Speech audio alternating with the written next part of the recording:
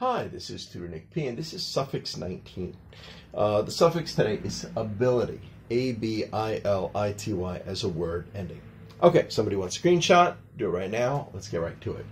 The suffix ability is added to a verb to form nouns to mean one has the suitability for, an inclination for, or simply meaning able to be done. Even the word suitability itself, a lot of times when you have ability, you will probably have the able, A-B-L-E, as the adjective too. Like something could be suitable, but the noun would be suitability.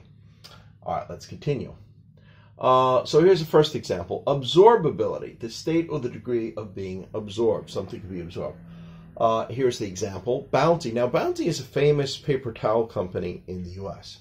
Bounty used to advertise their paper towels' absorbability is better than others, so better than their competitors. So their paper towels could wipe up more liquid. You know, each sheet of paper towel is more absorbable than the other paper towel companies. That's what they used to claim. I'm not sure it's true, but that's what they used to claim. All right, let's go on. Achievability. Well, able to be achieved, able to be done. The achievability of that plan is not likely, so they don't think it'll work out. Affordability is another very common one. The extent to which something could be afforded, be able to be paid for. If interest rates ever rise to a double-digit number, that means like above 10%. Now interest rates are so low, and they've been so low for so many years. But if you went back 30, 40 years ago, they used to have double-digit interest rates. The affordability of houses will be out of the reach of the average home buyers, because most people buy their home according to their monthly payment.